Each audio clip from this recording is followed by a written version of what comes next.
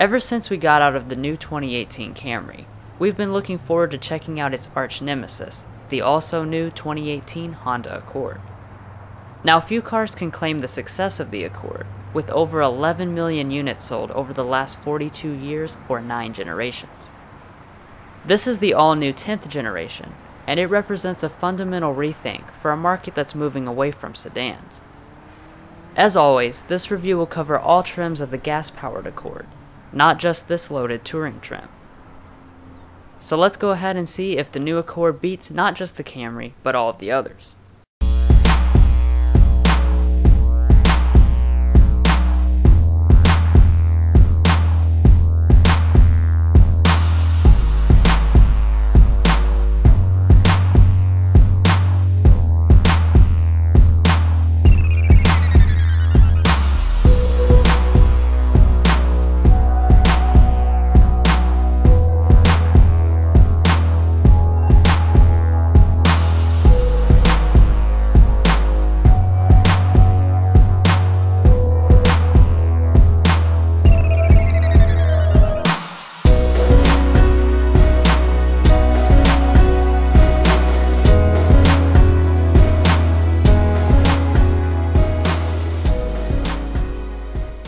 We would like to specially thank Gates Honda for allowing us to come out and film this review.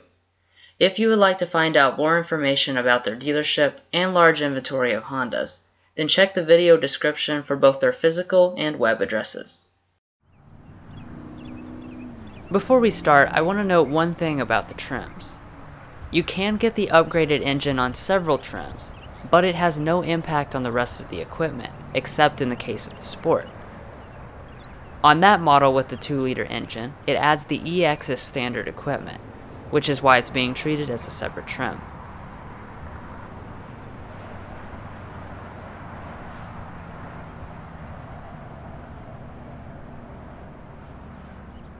Every 2018 Accord gets this nice looking key fob, though only the EX and above get smart entry on the doors. Additionally, those same trims also get remote start.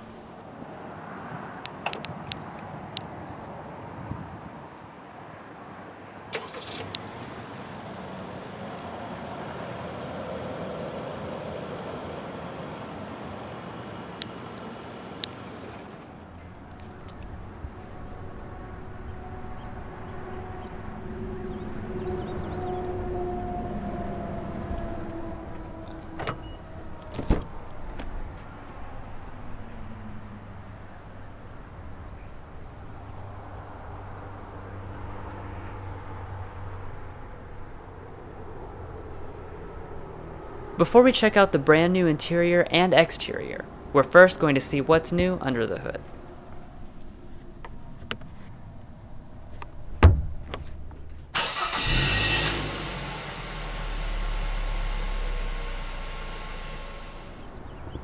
The fundamental rethink of the Accord starts under the hood. Honda has opted to ditch naturally aspirated engines and go all in on turbos. This is the mainstream engine, a 1.5-liter turbocharged 4-cylinder, producing 192 horsepower and 192 pound-feet of torque. It comes standard on every trim level, and is paired with a continuously variable transmission. However, the more exciting option is the new 2-liter Turbo 4, which replaces last year's V6. It's basically a detuned version of the Civic Type R's engine, and in this application it makes 252 horsepower and 273 pound-feet of torque. This engine is optional on Sport, EXL, and Touring, and it's also paired to Honda's new 10-speed automatic transmission. There is one other transmission, and surprisingly it's a 6-speed manual. It will be offered only on the Sport trim as a no-cost option. Now moving on to the very important fuel economy numbers. The Accord is near the top of the class, but not quite class leading. Nonetheless, a rating of 30 city, 38 highway, 33 combined for the 1.5 CVT represents a nice improvement over last year. Fuel economy figures for the 2-liter engine have not yet been released, but we'll add them to the description when they are.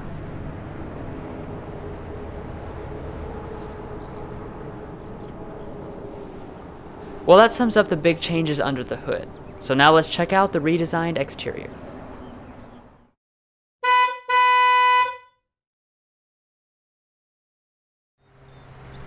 With crossovers eating into midsize sedan territory, it was clear Honda needed to spice things up, and they did.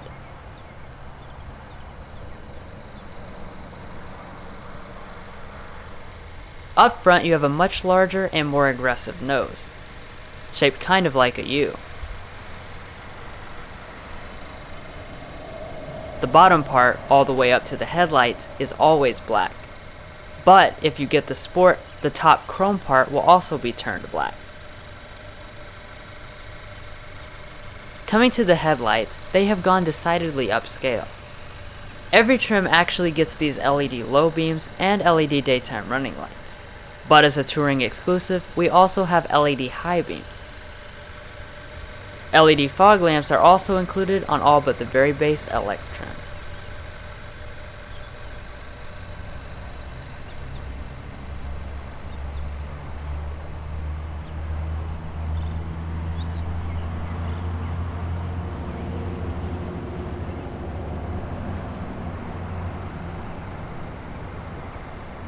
As you would expect, there are several different wheels across the trims.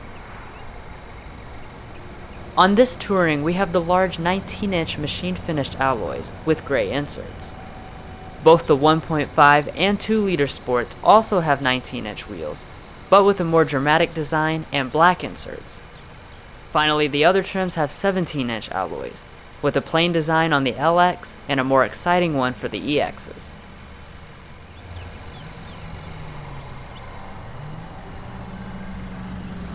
For brakes, they are 11.5-inch ventilated disc in the front, and 11.1-inch solid disc in the rear.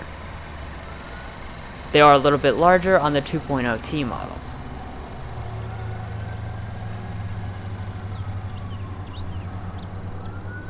For the mirrors, they are body colored and power adjusting on all trims. EX and up adds heating. You also probably noticed the missing bulge for the lane watch system, and that's because it's been replaced with blind spot monitoring. Honda nicely includes this on the EX and up.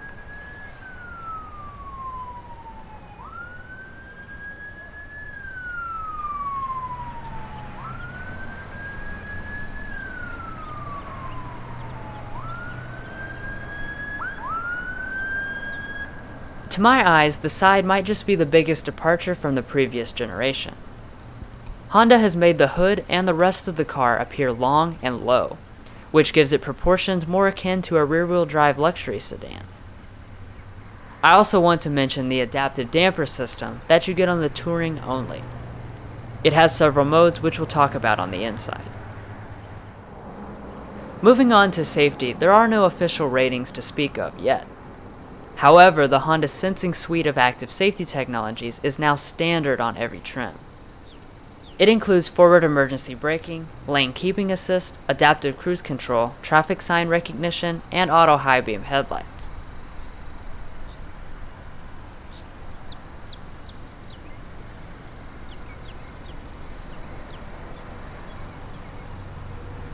The new window kink reminds me of BMW.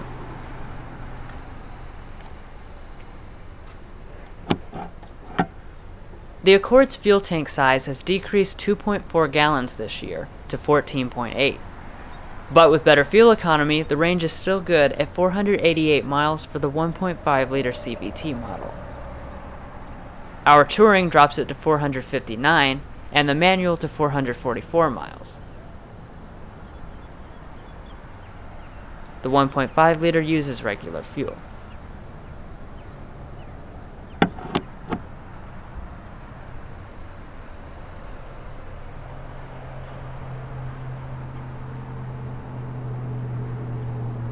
The rear of the Accord draws a lot of inspiration from the Civic, especially with the tapered roofline.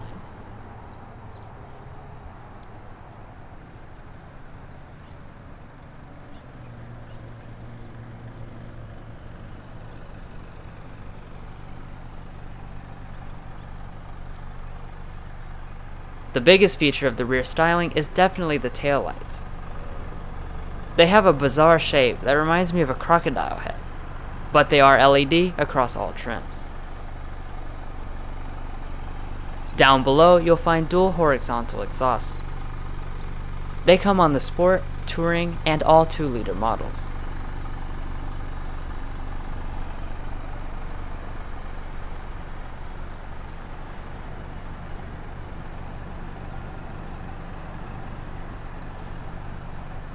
Well, that wraps up the exterior styling. So now let's check out the luxurious new interior.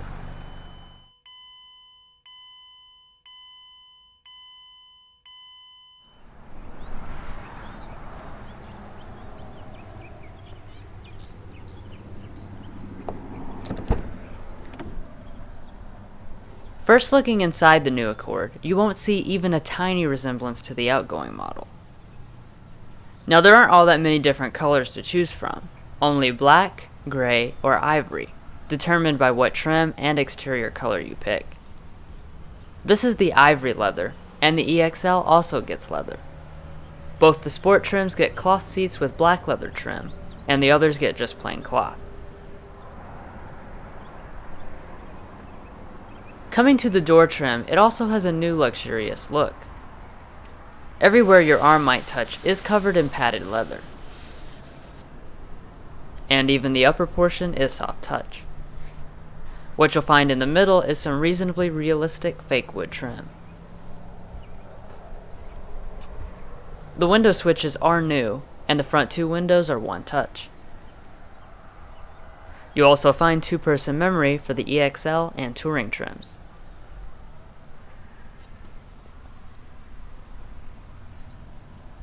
Honda nicely includes this 12-way power adjusting driver's seat on all but the base trim. It even has 4-way lumbar.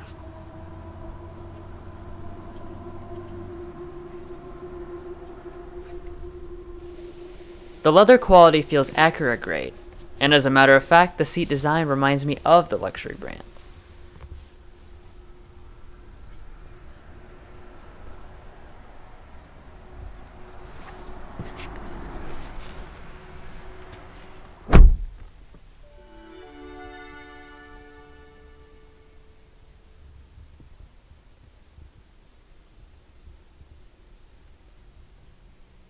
Now, the cabin is another example of the fundamental shift. What used to be dramatic, swoopy, and overstyled is now smooth and classy looking. And the materials have also taken a step forward. The entire upper dash is all soft touch plastic with a really nice graining. And through the center part you have more of that faux wood. The lower areas are hard touch as expected, but you do get the unexpected feature of leather on the center tunnel. And of course everything fits together great like the typical Honda.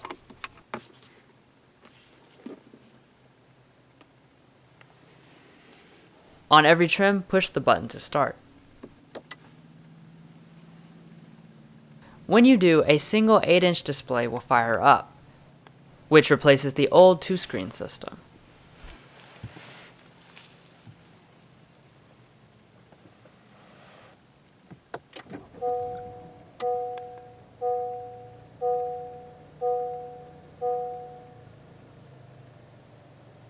It's hard to tell right off the bat, but these gauges are quite unique. The left side is actually a high-res LCD screen, while the right side is a traditional analog speedo. The cool thing is that you can customize what's displayed from a really long list of options. And it's impressive to note that Honda gives you this on every trim. A lot of luxury cars don't have setups as nice. In addition to that, the Touring also throws in a heads-up display. It too has several different modes you can put it in, like navigation functions, for example. It's very clear and has easy adjustability.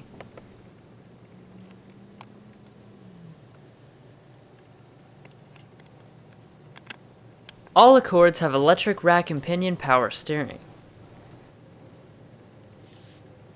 You also find this leather-wrapped steering wheel on all but the LX and EX. On this side you have controls for the gauge display, phone, and voice. And on the other side, adaptive cruise control and safety systems. Additionally, the Touring receives rain-sensing wipers, and also paddles.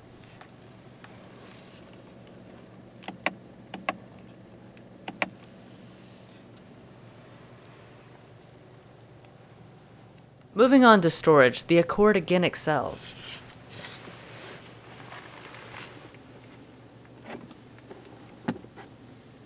In the center console you have a sliding tray, and underneath it is a deep and spacious area. You also have a USB and a 12-volt outlet.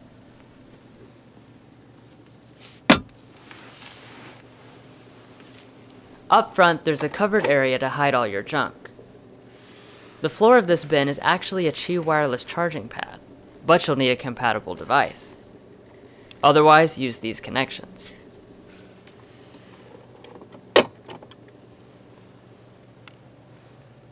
So the shifter situation is identical to the TLX, meaning with the base powertrain you get this standard shifter, but with the 2.0T you get an electronic one.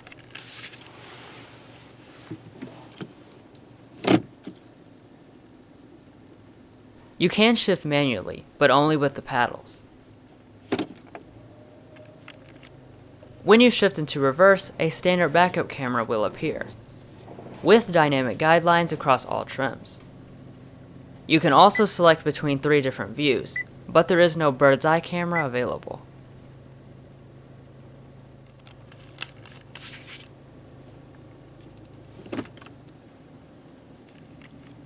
Moving back, we have 2 additional drive modes, Econ for more efficiency, and a Sport for a little bit of sharpening. And further back is your electronic parking brake and brake hold feature. Now moving on to the climate control, things have been vastly simplified. This is dual zone automatic climate, and it actually comes standard on every trim level. I really like the layout, it reminds me a lot of Audi. Overall, it's ergonomically sound and good looking.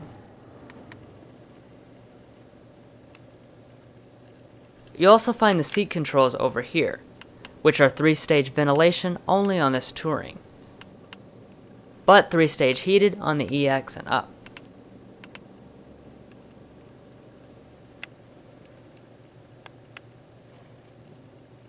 Now let's take a listen to the 450 watt 10 speaker premium audio system.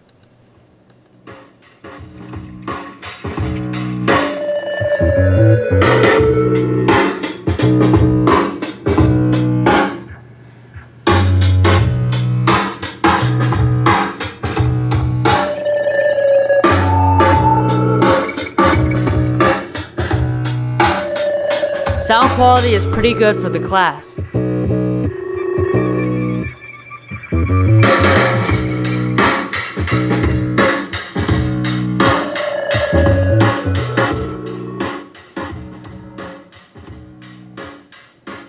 Now let's take a quick look at the infotainment system. This is an all-new version of the Honda Link system, with shortcut buttons on the side and physical volume and tune knobs. This system is based on Android, and as you can see, it responds as quickly as a tablet would.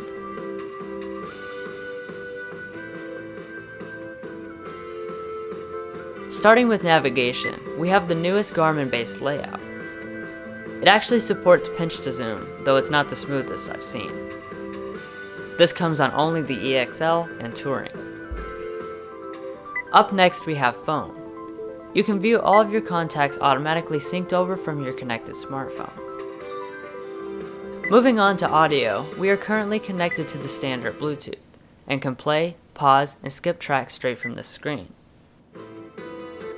And speaking of Bluetooth, the Accord Touring comes with NFC pairing. All you have to do is take your Android phone and bump this spot on the dash. The phone will then automatically pair without you having to go through any menus or whatnot. This is separate from the standard Android Auto and Apple CarPlay that you also have. For that, you'll have to connect to one of the USB ports. The last thing worth mentioning is the new Wi-Fi hotspot, which comes on only the Touring. It's powered by AT&T, and it does require an extra subscription. That's all I'm going to cover here, but we do have a dedicated Honda Link tutorial if you want to learn more about the system. A link to that is provided in the video description. Up here we have a frameless glass auto-dimming mirror with HomeLink universal remotes on EXL and Touring. Honda also nicely includes a moonroof on EX and above.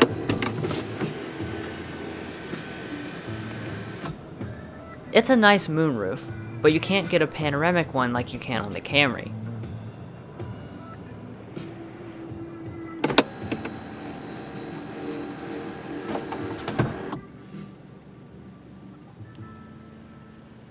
So overall, the cabin of the Accord has exceeded my expectations. Everything in here looks and feels a class above, with nice materials, a sophisticated design, and a lot of technology. And it does all that without sacrificing traditional Accord characteristics. So all in all, great job.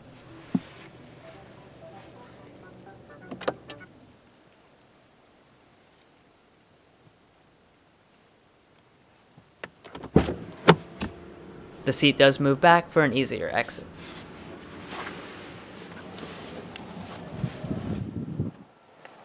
Now I'll hand it off to Mason to finish things off.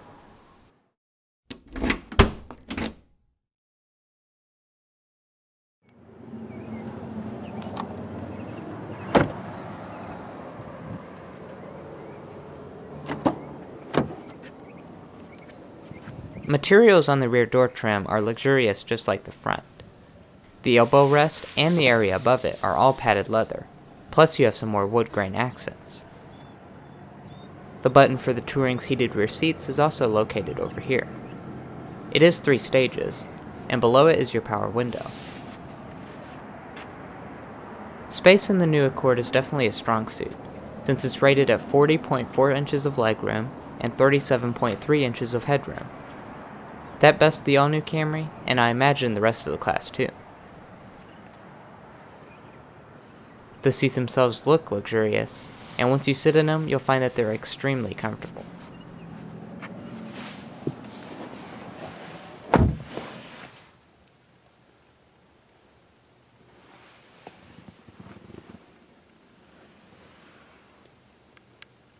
In the center area, you'll find vents on EX trims and above, but you won't find any outlets or anything.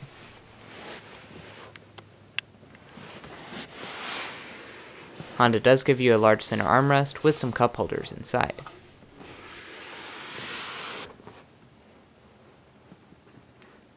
Up top there's a light, a good headliner, and an assist grip. Now like I mentioned, the Accord boasts one of the most spacious back seats in the class. I can stretch completely out.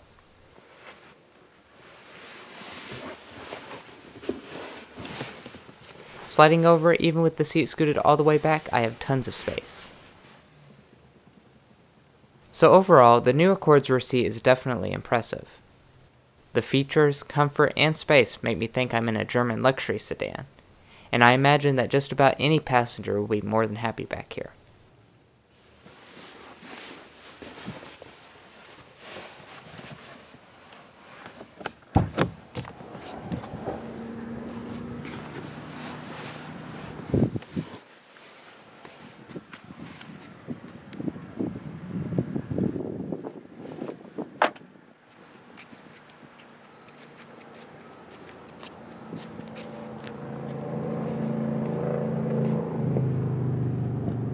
To open up the trunk, just grab the button underneath the lid.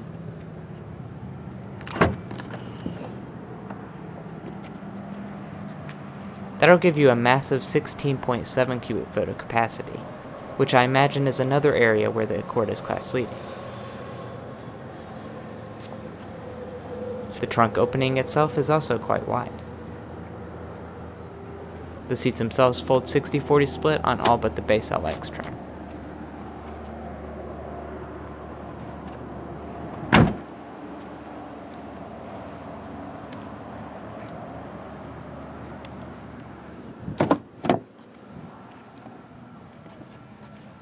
To complete the folding process, just pull down on the seat. They do fold flat.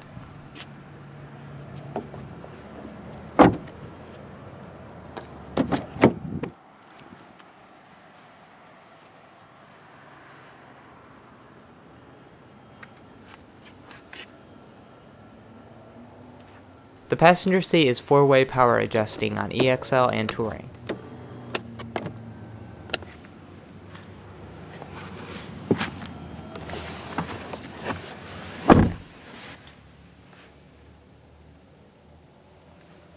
I really like the faux wood trim, and other materials are top notch. The glove box is dampened and quite spacious.